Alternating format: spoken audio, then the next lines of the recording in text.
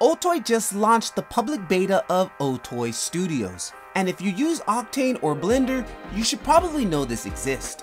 It's not another render engine, it's a creative platform with AI tools, workflow, and direct integration with Octane. I'll break down what's inside, how to connect it to Blender, Octane, the render network, and who's this actually for. My name is Patrick LeVar. I've been using Blender Octane for the last 5 years and sharing everything out and giving it away for free. If you guys are interested in that, links down below, check out my free community. Enough of the jibber jabber, let's get into this quick news update. If you're using Blender or you're an Octane user, the real question is simple here. Is Otoy Studio just another AI dashboard, or is this something that actually fits into a real world workflow?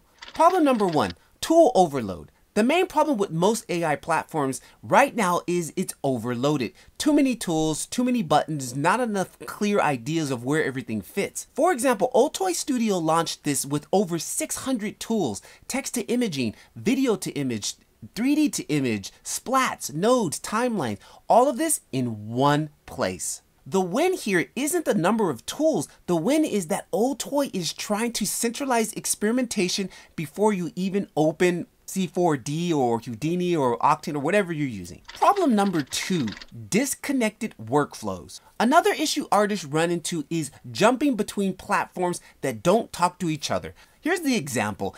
In Otoy Studio, there is a built-in app toolbar that lets you jump straight into Octane standalone or Blender, and it even sends the job to the render network. So the lesson, this tells us that Otoy isn't positioning this as a replacement for Blender, it's a feeder. You experiment here and then you move into your actual production tools. Problem number three, AI tools feel like black boxes. A lot of AI tools feel like black boxes. You click buttons, but you don't understand what's happening. Now here's the example. Otoy Studio includes a canvas system that works just like a node graph where you can build custom AI workflows step by step. For Octane users especially, this is familiar. It lowers the mental barrier because you already use nodes. You already think in the node world. Problem number four, no context for media assembly. Even when AI tools work, artists struggle to actually assemble ideas into something usable.